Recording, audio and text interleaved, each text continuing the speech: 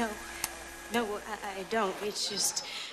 Somebody was there. Hey, Christy, wait Billy, up. someone tried to kill me. I know. The cops said I scared him away. You know, it wasn't me, Sid. No. He called me again last night at Tatum's house. You see? Couldn't have been me. I was in jail. Remember? I'm so sorry. Please understand. Understand what? That I have a girlfriend who would rather accuse me of being a psychopathic killer than touch me? You know that's not true. Then what is it?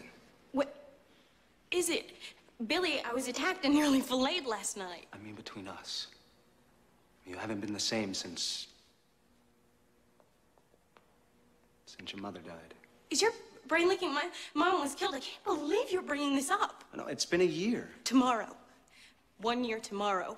I know what. I think it's time you got over that. I mean, when my mom left my dad, I accepted it. It's the way it is. She's not coming back. Your parents split up. This is the same not thing. Your mom left Your mom. She's not lying in a coffin somewhere. Okay. I'm sorry. It's a bad analogy. But it's just that I want my girlfriend back. Sid. I am sorry if my traumatized life is an inconvenience to you and your perfect existence. What? Nobody said that. Sid!